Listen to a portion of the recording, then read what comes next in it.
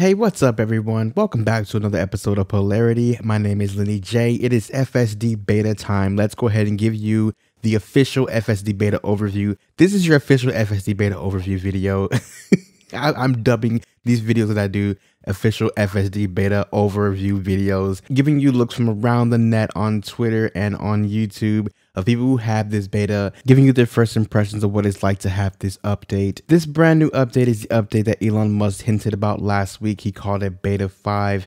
It is here. This is update version 2020.44.15.3. And it came out during the day today, which is interesting because usually they have been coming out on a Friday night, really late at night. This one came out Wednesday. A lot of that probably has to do with the fact that it is Thanksgiving week here in the US. So last week, Elon Musk tweeted about this update and said next week's release is special, a lot of fundamental improvements, both important bug fixes and entire new areas of functionality. Now, so the beta is still pretty new and fresh on these beta testers' cars, so there's still going to be some videos to come. But first impressions, it does seem as though this update is better than the last. James Locke had this to say: "My first video after getting the latest FSD Beta. 2020.44.15.3 has made noticeable improvements with approaching intersections to stop, as well as more confident in the turn at intersections." He posted a video. I'll have the link to the video in the description so you can see it in full, but it does appear that his car actually does take these turns really well. These left turns are coming out really well for him. Brandon, on the other hand, his tweet is huge. He said FSD Beta just handled every traffic circle and roundabout. Seriously. Video coming soon. He has in fact posted that video since me actually recording this, so I want to break in and talk about it just for a quick second. In the video, he states that the way the car handles yellow lights is much better now. It actually does not do a little brake. It just goes straight through the yellow lights. The way the car actually handles stopping at stop signs and at lights, it actually stops closer up to the line now, basically at the line instead of stopping back like it did in the previous version. His also did a roundabout, and it did the roundabout just fine, as you can see right here. So click the link in the description, go check out his video because it's chock full of 44 minutes of goodness.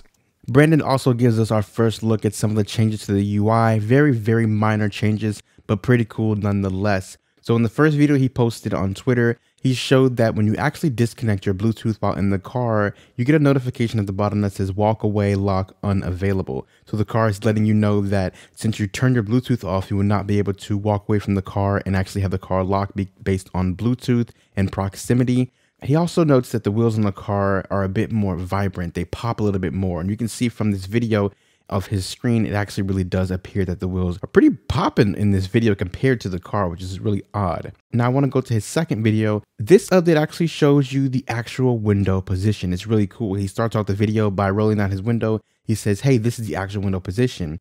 Then he rolls it back up. He rolls down the back window, and then he rolls the window slightly up in the back just a little bit. And you can see on the animation, it actually stops where he rolled it up. It didn't go all the way up to the top. So yes, in this update, the car on the screen actually does give you the actual window position for what you're doing in your car when you roll your window up or down. In a quick little video here, Tesla owner Silicon Valley actually showed his Tesla taking him to the front of a Walmart, and it did it ever so cautiously. It was very cautious, but it actually did take him to the front of the Walmart. And what's cool is in the video, it gets very challenging because he approaches the front of Walmart, and on the right side of the car is the actual car that's kind of parked up there, just kind of waiting for someone to get in and out. You know how people do that at Walmart. On the left side of the car is someone coming out of the aisle for parking and making a right turn, and the car actually goes around the car on the right and avoids the car on the left. It seems to do it pretty confidently too, so that's really nice to see that this is actually just getting smarter and smarter and better and better. His next video actually showcases the beta going over to the next lane because there's some traffic cones in one lane, how it's being blocked off because of construction zone. It's a construction zone basically, and the car actually sees those cones and just follows the cones and gets into the right lane to avoid the construction. Really cool to see. So that's all we have so far from the individuals on Twitter that actually had the beta update. It seems as though people are saying the update is better.